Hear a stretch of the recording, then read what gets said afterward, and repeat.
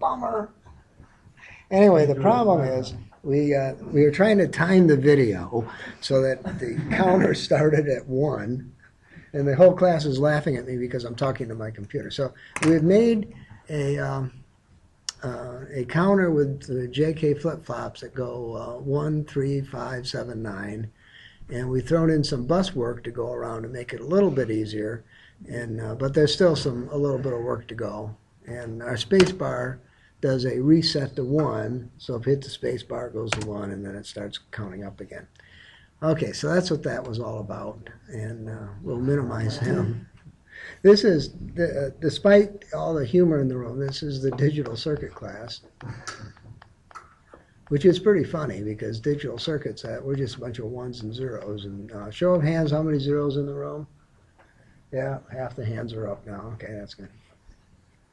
Not really, but we're in chapter 11, which has to do with practical considerations. All right, so practical considerations. Okay, well, if we have a clock that's a positive clock pulse, so this thing's going to change on the positive clock. If that happens, then where exactly is that positive clock in relationship to everything else that's going on? Now, if we stay and we're in a millisecond time frame, then obviously this thing goes straight up and down, and it's not a problem. We don't have to consider things like that. But if we look at a nanosecond time frame, then this sharpness of my edge trigger going up is more like that. And now exactly where in that motion will that clock pulse activate whatever it is, and will that make a difference? So you say, well, if let's say I've got a 30-second shot clock for the basketball team, it probably won't make any difference, right? But if I have some clock set to time the nuclear weapon blowing up, then it could make a difference, and the nanosecond time frame could make a difference, and I might want to worry about that. We have a new vocabulary word to add to our vocabulary, and it's called racing. And normally, when you think of racing, you're thinking of your wife driving the car down I-80, right? That's how she normally drives. She races and she passes everybody, and including the police car that was there and things like that. Or it could be your husband that was doing that, or your boyfriend, racing. You normally think. But if you think of an RS flip-flop, it could very well be that the timing of that flip-flop causes the output to just go up and down, up and down, up and down very quickly, and that's called racing. So you think about that flip-flop, and you had a guy like this, and an R and an S, and the R goes in there and the S goes in there, and he comes over to this side and he goes over that side, Q, naught, Q, or the other way around. Well, the timing of these signals going back and forth might cause the circuit to race. And especially when you throw in the clock thingy. So when you got some gate sitting there, and you have a gate coming in, and now you have the R and the S guy going through that gate. Now you've got a timing problem. You could end up racing going on. So you have a racing thing. So I'm looking at page 487, and I've got a JK flip-flop, and I see that my clock pulse is not going straight up and down, but it's taking its sweet time going up and down. And it's taking,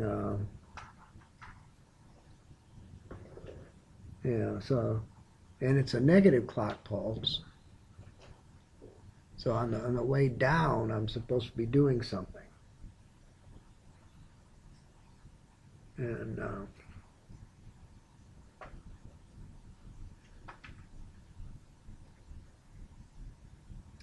I say from the J and K. So the J and K are doing something. And okay, so the J and K are doing something too. whatever it is.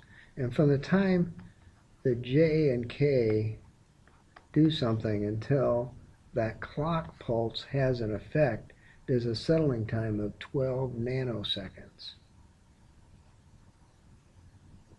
And then there's another 2 nanoseconds before it happens again. It sees that I went down, but I can't do anything about it because I'm at the negative clock pulse.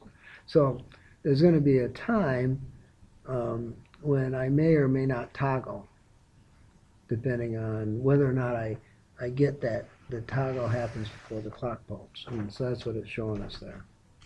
Do we really care?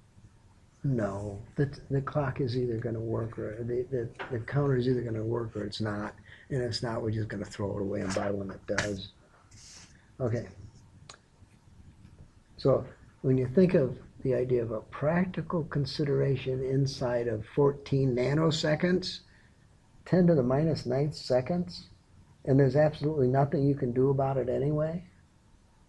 Yeah, where did this author come up with this idea anyway? All right, so I'm looking at page 489, and I'm seeing that the reset is happening, but it's going to take some time for that Q. It's going to take 30 nanoseconds before that Q actually does reset and goes back to 0. And the set happens, and it's going to be 20 nanoseconds before that it actually does.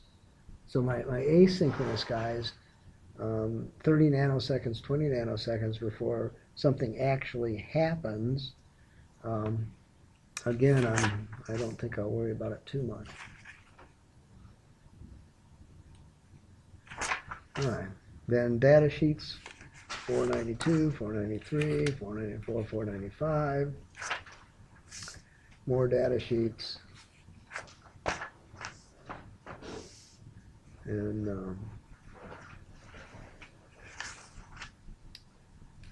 then we do something we don't do, automatic resets. This is what we talked about on Thursday, and you told me you knew nothing about it. Okay. What page are you on? I'm on page 503 already. That's a learning disability. I'm on 305, right? Yeah, really 503. All right. And I got 5 volts, and I got a switch. I have 5 volts, and I got some switch. And I have what do I got? A 1K resistor, and I got a capacitor. And my capacitor is 0.001 microfarad. All right. That looks good. And I'm gonna send this over here, and what am I sending it to? I'm sending this to. I'm getting this from VCC. So I'm sending VCC over there to power the chip. And I'm sending something over here. I'm sending that to the reset NOT and the both the reset NOT, data 1 and reset data 2 NOT. All right, that's what I'm doing. I have this guy's grounded. So if I'm 0 here, that 0 becomes a 1, and that 1 resets the thing, and it's always going to be resetted, and it's always going to be 1. But as soon as I turn on power, then at some point I get a 1, logic 1 there. That logic 1 turns to a 0, and I quit resetting. So now the issue is there any issue at all? The issue is, how long is it going to take from the time I shut the switch until I get something pretty close to 5 volts on that line? Okay, and in circuit analysis, you're going to find that there's a time constant associated with an RC circuit. This is an R, that's a C. And believe it or not, it is RC. How could that be so simple? So I look at that and say, well, what's R times C? Well, this is 1K, 10 to the third, 0.001 micro, 10 to the minus 6. So I'd do 0.001 times 10 to the minus 3. So this would be 1K times, Is there any one? it's about time I have support from the back row, from the middle row. Okay, so we're back to here. 1K times 0.11 microfarad will give me 1 microsecond. So I got 10 to the third.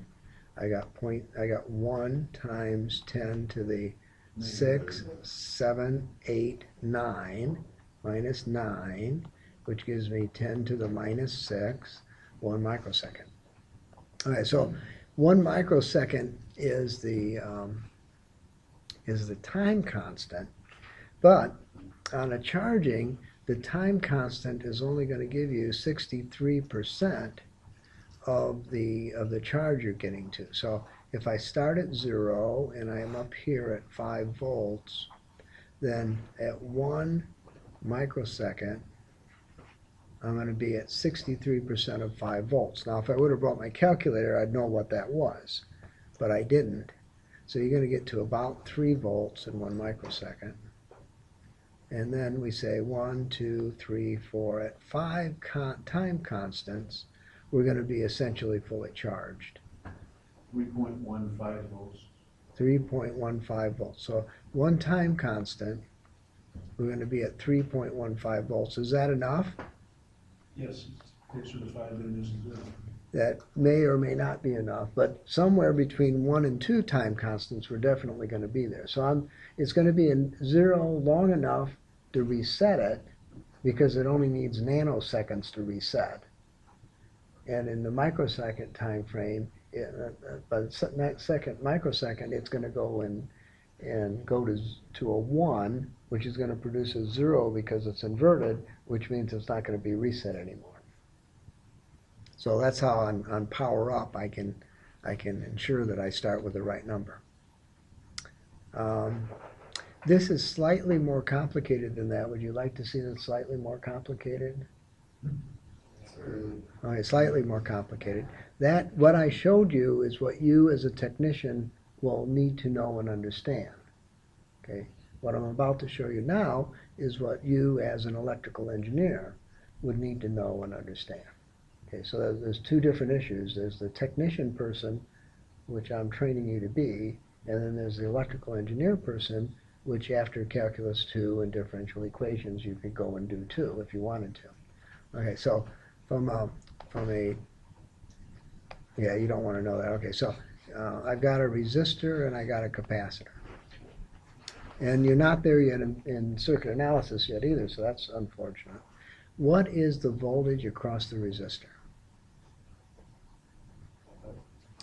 IR, right, IR, very good.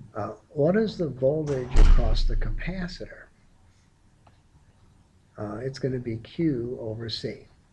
The charge on the capacitor over the capacitance of the capacitor is going to be the voltage of the across the capacitor. Now, Kirchhoff's law says what?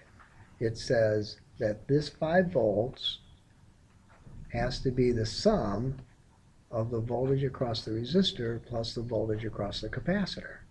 So 5 volts has to be IR plus Q over C. Okay, well so far that made relatively good sense in your circuit analysis class, I would hope. Now, what is current? Anybody can tell me what current is? No, current is the movement of charge, right? So current is the change in charge over some change in time. So if I have 5 coulombs of charge passing something in 1 second, then I have 1 amp, right? And you've done that already, I would hope. Okay, so now, from that point of view, my current at times t is a change in charge, change in time, and now my equation becomes 5 volts is equal to dq dt R plus Q over c, and that becomes a first order differential equation which you solve after calculus 1. Okay, and that's what you would do, you'd solve it out. But in your circuit analysis class, we skip that step and just show you the solution. Okay, and then you say, oh, okay, I believe that, and then that's fine too. But that's the more difficult part. Okay, you didn't want to know that, so we're proceeding on. But there is a way to automatically reset on power up your JK flip-flop system by using a capacitor and a resistor. That's the whole point of that section. There is a way to do it. Okay, now we're going to talk about Schmitt triggers. Why not? It's been a long time since we had a Schmitt in the class. So after World War II, during World War II, we had a lot of development of integrated circuits to support the war. And after World War II, all those scientists came out of the military and started building things in their garages. And one of those things, Schmitt was one of them, and he built this thing called a Schmitt trigger. And we need a new vocabulary word, hysteresis. Is that new? Okay, hysteresis. Hysteresis,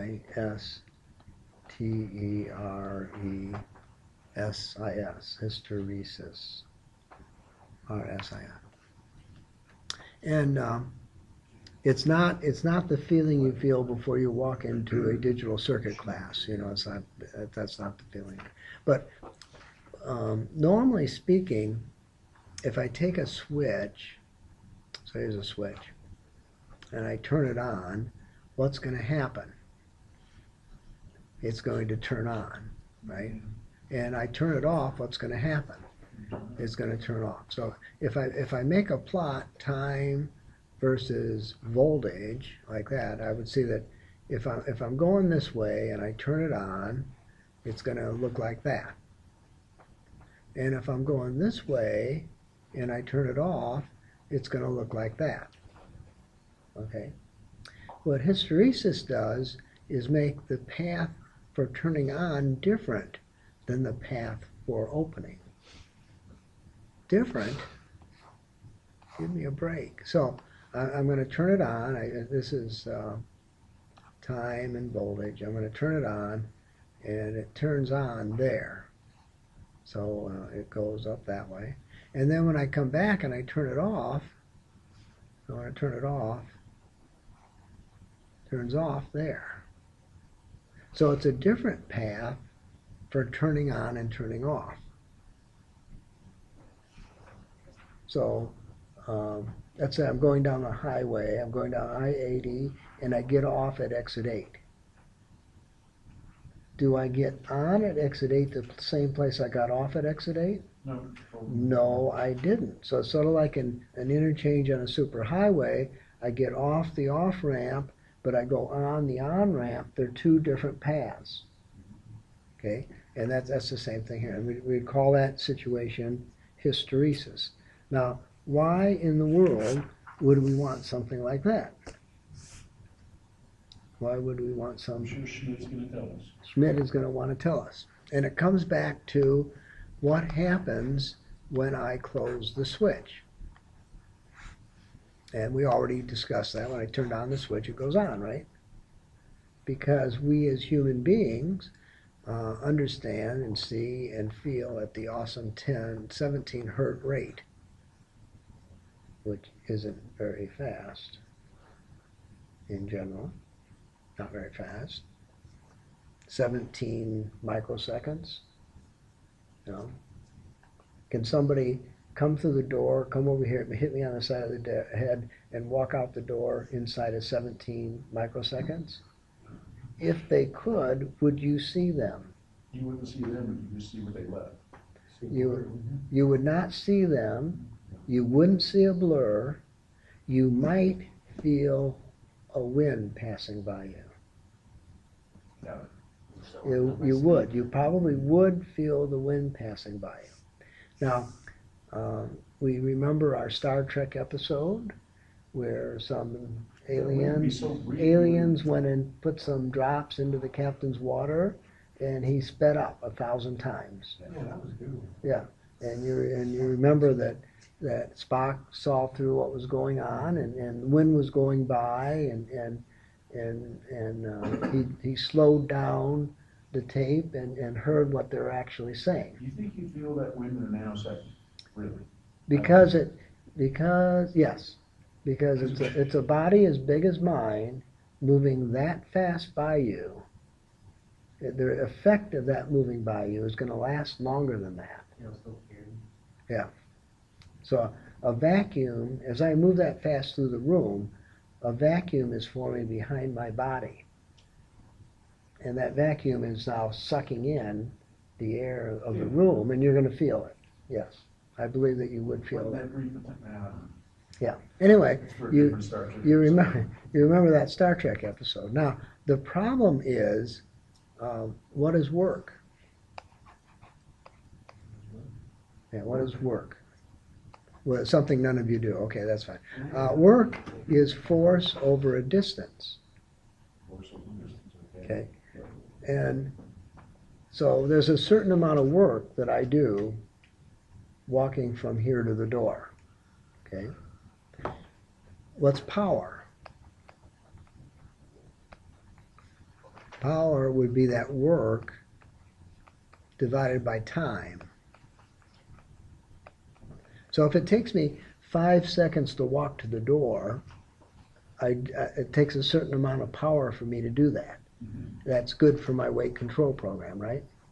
But if I do it 1,000 times quicker, and this time, besides from being, is now not 4 seconds anymore, but 0.004 seconds, what happens the amount of power goes up? So what? Yeah. So power just went up by a factor of 1,000 on me walking to the door. Now that's also good for my weight control program. My muscles are going to get toned up really quick here, aren't they? But it's going to be more and more difficult for me to get to the door. If I do that, and I decide I'm going to stop here and pick up this water, it won't move. We won't see it. I can't move it. I won't be able to move it. It's too heavy. I don't have enough power. I don't have enough strength to get it off the table. And because work is okay. Yeah, exactly. So I now have this awesome ability to move 1,000 times faster than you do.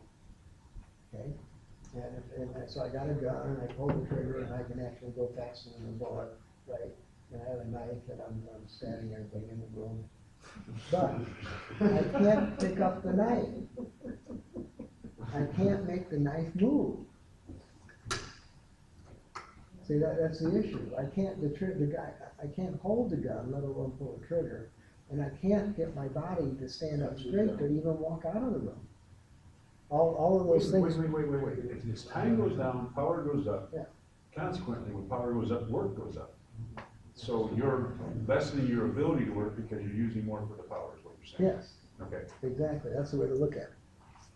So wait, you said your body doesn't move either, so how are you? it would be difficult for my body to move that fast, yes. I don't have the muscular tone. If I was given the ability to do that by some chemical, I still couldn't physically do it because I don't have the muscular tone to move from here to the door in 4 microseconds. And you'd be one hell of a wake Yeah. win. Yeah, that's right. And so I could go into ranger training, right? And be trained to do that. You know, I could take several years of muscular training. The other guys that are cool in our science fiction genre are the guys that come from the heavy planets. So if you come from a planet that's 10 times the mass of the Earth, and now you had 10 times of gravity growing up, well, your heart would be different. Your muscular tone would be different. And now you take that person and put him on an Earth-type gravity planet, he's going to be 10 times stronger than you are. He's going to be able to move 10 times quicker than you are. He's going to probably can't think quicker than you do because thinking is a different thing. But he's going to have a different bone and Density. muscular structure than we as human beings have because the gravitational field required that. If you go to the moon, I'm gonna send you to the moon to hang out for 10 years. What's gonna happen when I bring you back to Earth? You're gonna die. Your heart won't be able to pump the blood anymore because your body has been physically adapted to 1/6 the gravity. I'm gonna have to bring you back gradually. I'm gonna have to work up your muscle tone again. So you'd have to slowly readapt to Earth. Yeah. So it's like they did that. Didn't they talk about something like that with the astronauts? That's when they right. came Right back? now we're doing an experiment right now with 2 astronaut twin brothers. One's on the Earth and one's up there in the space capsule for 6 months, and we're doing that right now. We're seeing, you know, So how do they gradually gonna- bring them back? They how just we gonna slowly do fall that? down into the Earth. well, what you have to do is you have to keep up your muscle tone while in space. So you'd have to work out more I can't do that. to make up. Yeah, can't do it while you're on Earth, right? Okay. Well, back to why a Schmidt trigger. So when I take this switch and go high to low, when I move the switch, it doesn't do this. It does something like this. Okay, and it takes about 10 microseconds to get from there to there. When this? Why? Yeah, the switch bounces. It's called bounce. So if I go and I turn the switch off, here I got a switch over here. I'm going to go turn it off.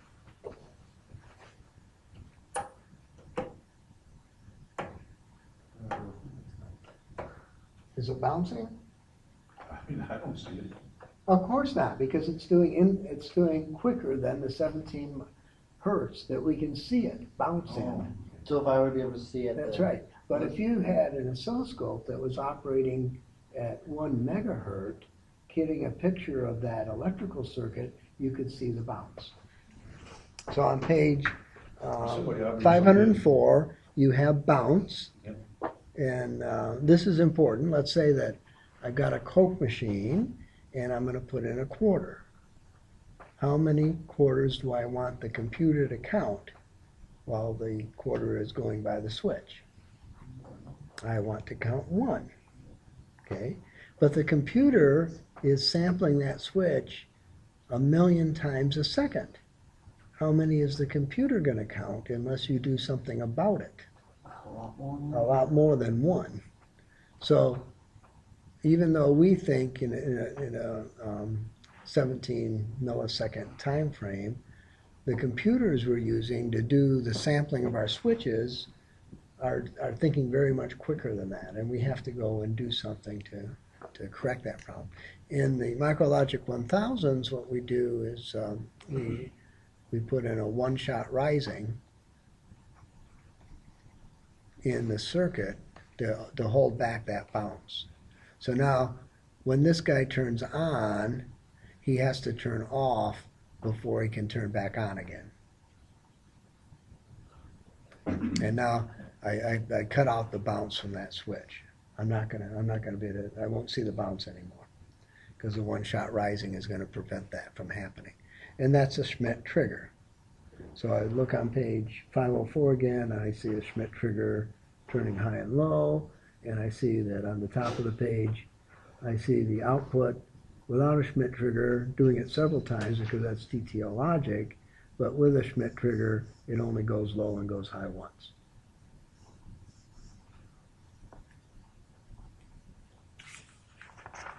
All right. I can see it again on page 506. On the top of the page, I've got some multi-sim simulation. I've got a wave that's a triangular wave, and I see it's turning on and off, but it's turning on and off at different voltages as I go up and down. That's caused by the Schmidt trigger. And on page 509, we have a description of switch bouncing. I didn't make it up. It's actually in the book. And I show, on page 510, I show the switch bouncing, not on our time frame, but on the time frame of the switch. And I show circuits of how we're going to go and make it so that switch bouncing doesn't affect us. So I got a Schmidt trigger, I got a RS flip-flop doing the same thing, and all right. So much for switches. And you thought switches just turn things on and off. That'll teach you. All right. Next we have pull-up resistors. And I know all of you know what pull-ups are. You wore them for until you're about 4 years old, right? And so pull-up resistors are about the same. And we want to size the pull-up resistor. All right, so think about your digital circuit lab book, and you had a switch, right? And you had 5 volts, and you had a resistor, and the switch went to ground, and when the switch was open, you had 5 volts going to the TTL logic thing, whatever it was, right? And you close the switch, and now it's grounded. So that's a pull-up resistor. So now the issue is, how big should it be? Should it be 1 ohm? Should it be 10 ohms? Should it be 10K? Should it be 10 meg? How big should the pull-up resistor be? And that's what we're going to discuss next. Now we know how big it should be because we've used it, right? All right. Where? This R? No, it's a roll-up. That's the, we're supposed to P supposed Oh, you want to P there. to be. No. Is that Yeah, better? Is that better? All right, I see.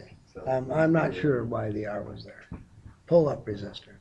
So now we ask ourselves, well, if I'm TTL logic, how many amps do I need? How many what? How many amps do I need to make my TTL logic work? And on page 514, it says the current input low needs to be 1.6 milliamps. And the current input high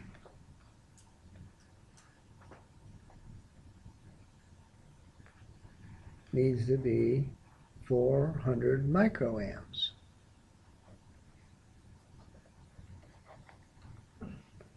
All right, well, that seems reasonable. So now the issue is and let's see, we got 2 more things there. Voltage input low, 0.8 volts. Voltage input high, 2.0 volts. Okay, so those are things that we know. And now, if I make this guy the wrong size, I'm going to limit my current, and I won't have enough current to turn this guy on. Bummer. So I want 40. You say 400, you might want to change that. 40 micro. Oh, okay. 40 microamps. So if I have 40 microamps that I need, and I have how many volts? Let's see. V is equal to IR. R is equal to V over I. Okay, so that's Ohm's law sitting up there. So I'm going to take my voltage. I want to go high. I want 2.0 volts. So I have 2.0 volts. I'm going to divide it by the current, 40 microamps. And what do I get? And I didn't bring my calculator, so I have no clue. 50 kilos. Is that 50 kilo ohms? Okay, so if I make this guy... Wait, you got 50 kilos? I got 50. 40 milliamps, right? Micro. 10 to the minus 6. Micros. Okay. No, it's not micro. Yeah, it's micro. 10 to the minus 6. Yeah, 10 to the minus 6. EE86 is 50 kilos. Okay, so as long as I'm less than 50 kiloohms, I'm okay. And now we look at the other situation, the low guy, 0.8 volts divided by 1.6 milliamps. What do I get? 500 kilos. No, you don't. 500 ohms. 500 You get ohms. EE6, EE3 E negative 3. 0.8 over 1.6 milli, E negative 6. milli, milli, Negative 3, yeah. It's a Oh, milli, oh. milli. Your milli looks like your freaking micro. Oh, excellent. Anyway, so as long, clearly we use 10K because that's what we've been doing. So but we need to size the pull-up resistor so that so the circuit will work. We could make it too big and then it wouldn't work. That wouldn't be good at all. Okay, power supplies, page 515. Power supplies are in the devices class next semester. So I've got 120 volts AC. I go through a transformer, which is part of the circuit analysis class this semester. We go through, to get us down to, in this case, 12.6, we go through a bridge rectifier. The bridge rectifier is something we don't get to until next semester in circuit in the devices class again. And the diodes only go one way. So if I can put them in right the first time, that'd be pretty cool. See if I can get them in right the first time. All right, so when I'm negative on top, I'll be negative there. The negative can't go this way. The negative has to go that way, around here, through my resistor, back that way over to there. When I'm positive, on the positive half cycle, I'm positive. I come positive, current goes that way, this way, through my resistor, back from my resistor into there, back through that guy and out like that. Okay, so what happens is my resistor, my load sees current going the same way if I think of it as positive current. So I get what that does is that changes my AC current to DC current. But that gives me a ripple every cycle. So I throw in a couple capacitors to get rid of the ripple. And that's what the capacitor's there. And then I throw in a voltage rectifier to hold the voltage up. The 7805 to hold the voltage in one spot. All right, so that's what I do. All right, turn the page. Anything else? I think we're done. Oh, yeah. All right, well, what's the word? I have some input signal.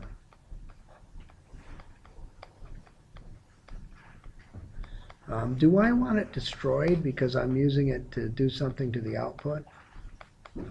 Or do I want to keep it as pure as can be, as though driven snow? Yeah. So I've got some device, I got some input from some device, and I'm connecting that to an output type thing, whatever it might be. If this output guy destroys the input signal, then I'm really hosed. That would be bad. So I use an optical device, optical light. And so I come in and my input signal comes in. It makes a light thingy, some photons. I make some photons, and then the photons hit a transistor, and now the transistor does whatever it does to send the signal through. But I've decoupled the signal, the input signal from the output signal, completely and totally. Okay, now if I do the same thing with a transformer, so I got a transformer, I got 120 volts here, and I got 12 volts there, I haven't decoupled those guys. If I draw more amps here, if the amperage here goes up, then the amperage here has to go up. I don't have a choice. But on the other side, whatever's happening here doesn't affect the input at all. The input is just sending some photons across a small distance to make something happen. We normally get these guys 8 at a time, so we call that a quad optical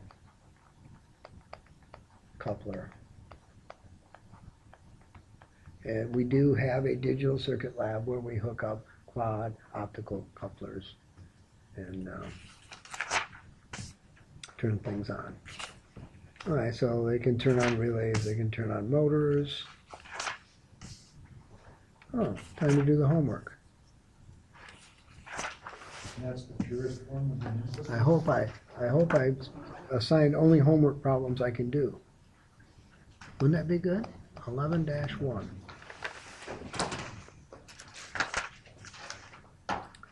Sketch the Q output waveform of a 74LS76 given the input waveform shown in figure P11.1.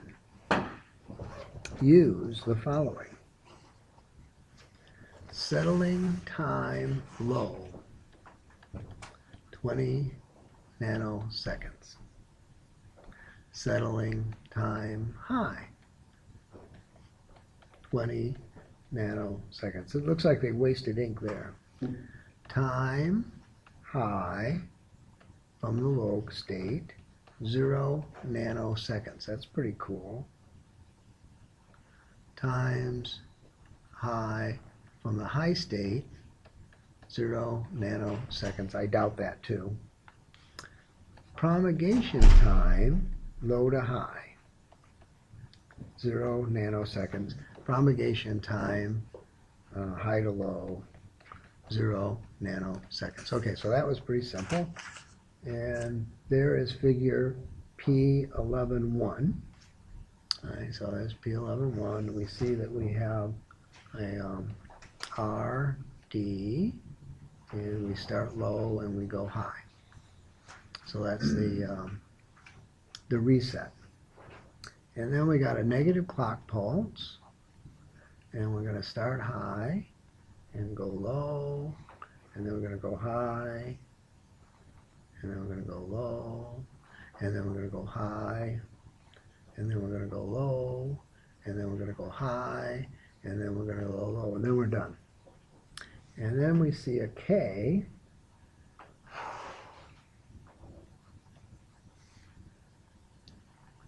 and the K is going to be low, then it's going to go high, and it's going to come way over here, and it's going to go low again, and then it's going to go high again there and go over there. Okay, I got that.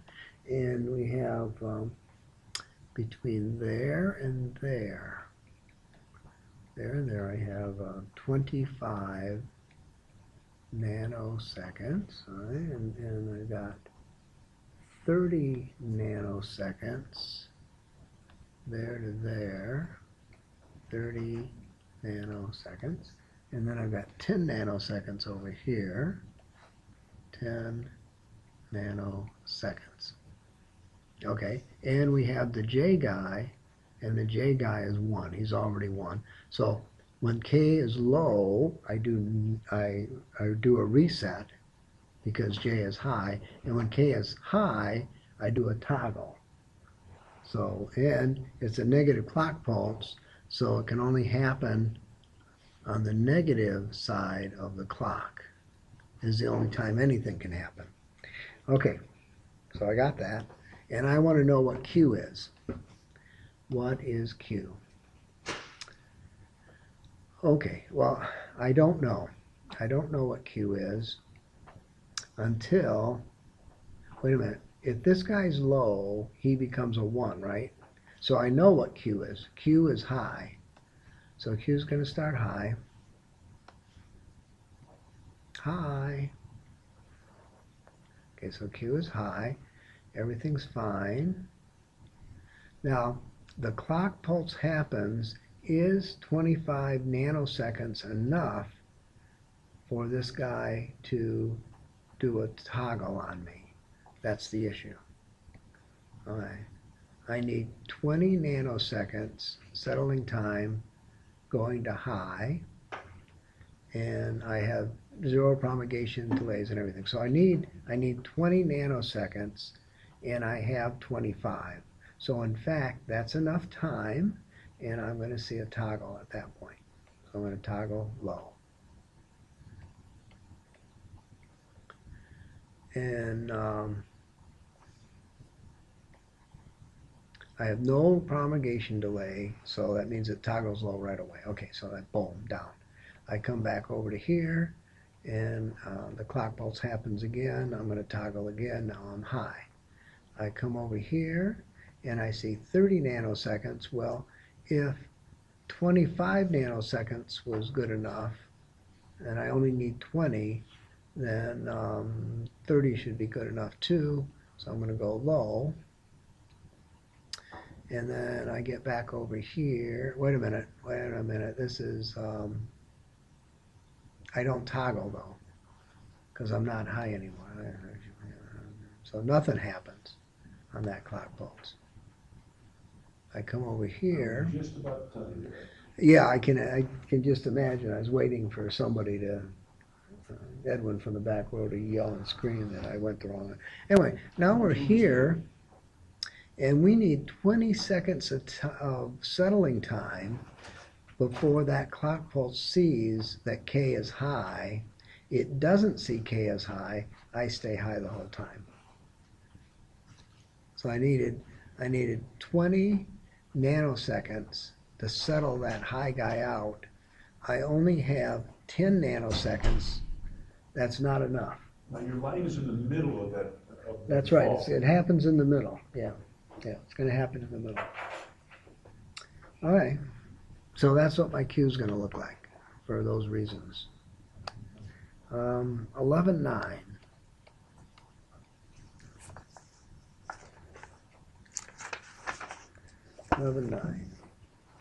One particular Schmidt trigger inverter has a positive going threshold of 1.4 volts. Okay, so this is my voltage. Positive going threshold, 1.9 volts. And a negative going threshold, let's see, we'll use green. Negative going threshold of 0.7 volts. Its voltage out high typically is 3.6 volts. So up here I have 3.6 volts. And its typical low, voltage out low, is 0.2 volts. So I'm not at 0 there. I'm at 0.2 volts on that line. So my 0, that's where 0 volts is. All right. You have volts on both of your. Yes, that's right. I have volts on the x-axis, volts on the y-axis. Yeah, I sure do. Sketch the transfer function. Oh, I'm done. That was so easy. I'm sure that's going to be on your next test. I'm positive it will be. If I can do it, you can do it, right? Yeah. Can I write that down? Just- Yeah, write that down. Want me to do that again? I'll do it again. Okay, so yeah, I right. got a, there we go. I got X, I got Y. Okay, I've got a negative, I've got a positive going threshold of 1.9 volts. So 1.9 volts, I'm going to go up. To 3.6. And at 0.7 volts, I'm going to go down. And my voltage high, output high, typical is 3.6 volts. And my low typically is 0.2 volts. So I'm going to come that way, up there, out there, and then I'm going to come back, maybe like that. All right? And I'm going to go that way, and I'm going to go that way.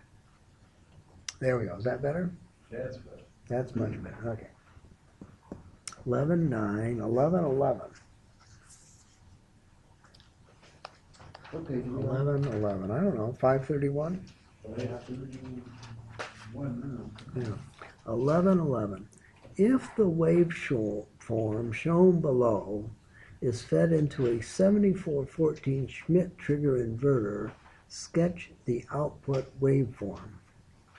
Okay, well that should be simple enough. I mean, all we got to do is sketch the waveform here. Okay, so we got 0.4, and we go up to 2.4, and now we go high, and we go low, and we go high, and we go low.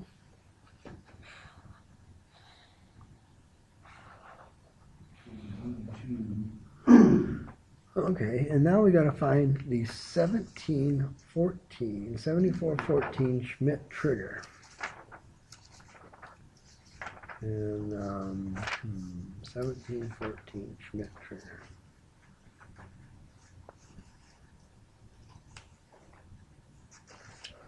Here's a 1714. I found it, page 508 on the top. The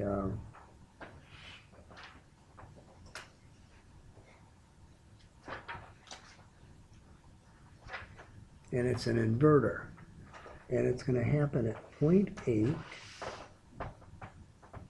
and it's going to happen at 2. No, it's going to happen at 0.8. So there's 0.8, and where's the other side going to happen?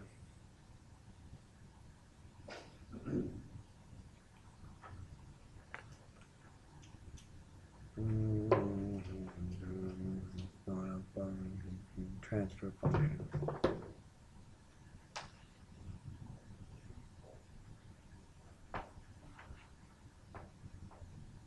Looks like a 0.8 and a 1.7. 1.7. 1.7. Okay. So no, I'll draw these guys to there, to there, to there, and I'll draw the 0.17 to there, to there, to there, to there, and it is an inverter. Okay. So I said that. So I got it. All right, there we go. So we're going to start high. Something's going to happen right there. Something could happen there. Something could happen there. Something could happen there. Could happen there. Could happen there. Could happen there.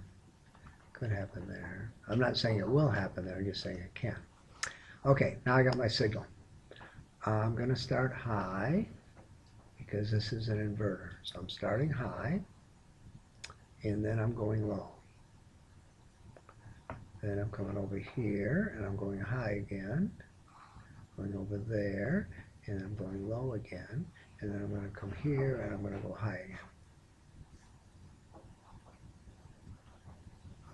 Okay, so a Schmidt trigger inverter, when low will be high, and when high will be low. Oh, wonderful. Okay, 11, 11. 11, 17.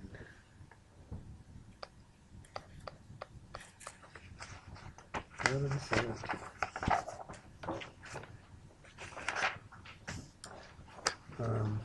In the figure 1147, assume that the phototransistor has an on resistance of 1K and an off resistance of 1 meg. Determine the voltage at point A when light is striking and when light is not striking. Okay, so on we have 1K, off we have 1 meg. I got that. Now I got to find the figure. Figure 1147. Okay, so I got figure 1147. I see it. Okay, and so on is when the thing is photoing. Okay, so when I'm on, what I see is 5 volts. I see a 100K resistor. I see a 1K resistance of the guy, and I see a ground. And I want to know what the voltage out is. So that's what I want to do. Okay, and in circuit analysis you have voltage divider, right? Voltage divider says the voltage of the branch is equal to the resistance of the branch divided by resistance total times voltage total, right? So 5 volts times 1K divided by 1K plus 100K, 5 volts divided by 1 divided by 101.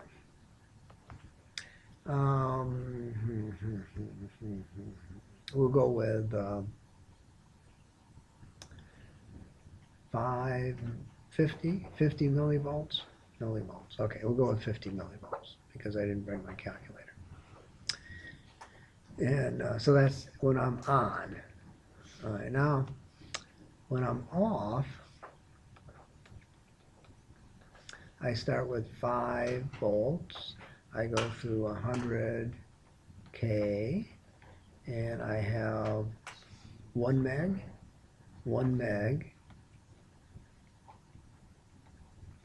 and I go to ground, and I want to know the voltage out.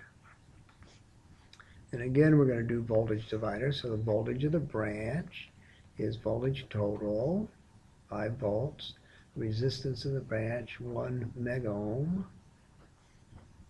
How come I have meg K? Who allowed me to have meg K? Must have been that front row again. 1 megohm divided by 1 megohm plus 100K. Right, so that's 5 times 1 over 1.1. Yeah. Where you getting 100 kilos in 1 mega? I look at the figure on page 517. I see that I have 5 volts and a 100K resistor. On page 517, halfway down the page, all the way to the left. So I got 5 volts, 100 kiloohms. The guy is off, and when he's off, the resistance of the transistor is 1 meg ohms. That was given to us in the problem. Okay? So now the issue is, what is 5 times 1 over 1.5? I don't know, 4 point something. Approximately 5 volts. Oh, yeah, that's good. Don't have my, I got a calculator. 4.55. All right, 4.6 volts. That's the front row. All right, so that's fine. That was 17. 21 is next. 11-21. Notice how the problems get so much easier as we go further on in the text. You know, you can't ask anything hard when you, by the time you get to chapter 11. If The relay used in figure 1152 has a coil resistance of 100 ohms. Determine the coil current when the MOSFET is on. Assume that R, the resistance drained to source, is 0.2 ohms. Okay, and the resistance of the coil, which is, of course is futile because it is resistance, and all resistance is futile. 1152, we gotta find 1152. I found 1151. Okay, so there's 1152. Yeah, and 520. Okay, so I see 24 volts. I see the resistance of the coil is 100 ohm. I see a diode that is blocked and can't go that way, so I don't have to worry about him. And then I see the resistance drained to source, and look at that, they have a D and an S right there, 0.2 ohms. And I want to know, what do I want to know? I forgot already. Using blah, blah, blah, blah, blah. Find the current through the coil. Okay, so V is equal to IR, I think we know that, and I is equal to V over R. V is 24 volts, R is 100.2 ohms, and now all I need is a calculator. You want mine? 24 divided by 100.2 equals what? 240 milliamps. Okay, well that was pretty good. All right, now we got to do two more. Only one more. E11-2. One more, just one more. E11-2. And how we come up to this guy here? Where is he? Right there. Load section 11.3b. Open up. What's wrong with you? Problems 9.11.3b.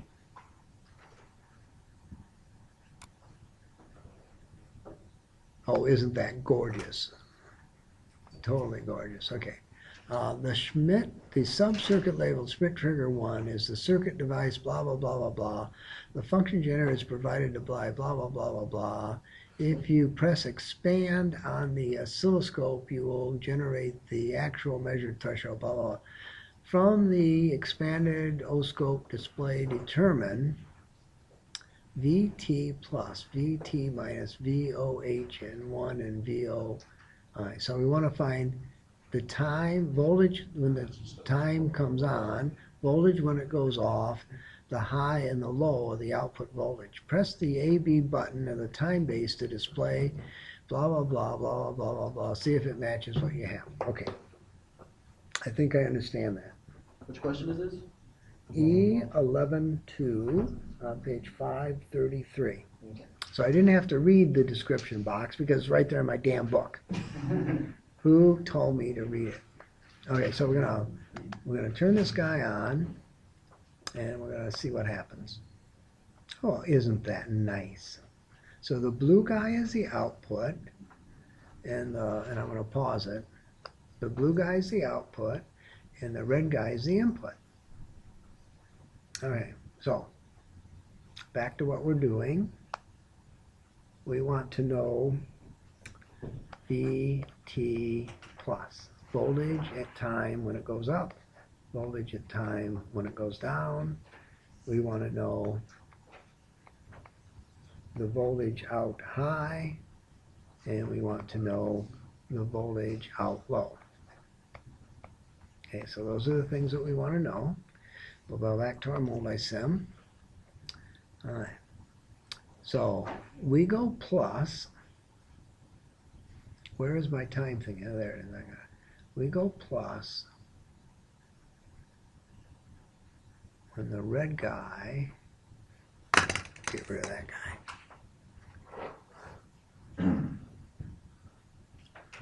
Why is sine wave hitting the clock pulse on the down, but not hitting the clock pulse on the up?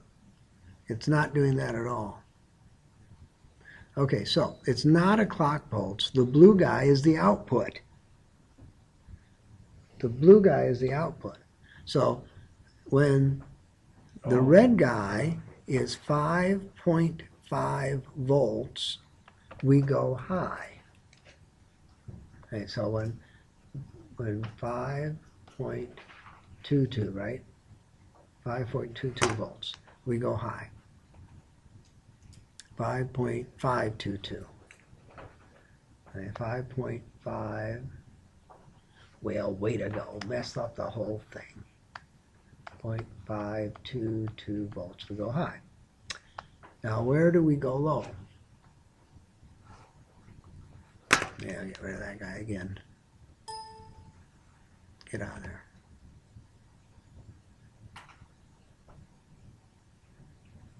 Boom. Okay, so we go low at 554 millivolts. Okay, so we come back to this guy, 554 millivolts. What is the output high? Okay, so we go back and we look at channel B, and we see that the output high on channel B is 4.5 volts. 4.5 volts, and then we want the output low, so we look for the output low on channel B, and we find that it's a half a volt. Oh, you like 500 milli better? 1/2 volt, or 500 millivolts, or 0.5 volts.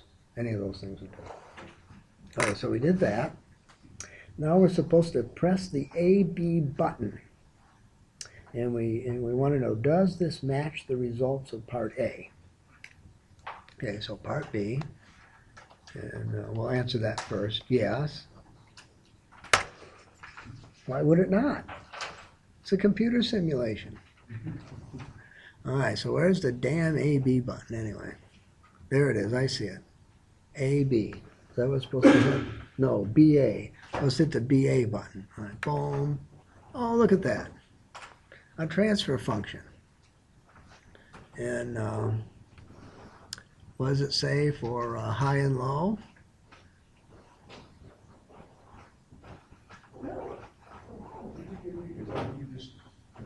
Yeah, 4.5 and 5. Yep, says both of those things. And when do I change? Well, I can't. I can't tell. It's too late in the day, and my trifocals are messing up. But yes, your oscilloscope will give you the transfer function. It's plotting the B input against the A input. Instead of, normally it gives you some input versus time, but it doesn't have to necessarily do that. Okay. All right, well, we're done. Good enough. You had a circuit analysis test Monday, so that means you should turn in your circuit analysis lab books sometime today. Would be good. This week would be good. And that would be good, yes. Okay, so. Do you know what lab we were supposed to have gotten to?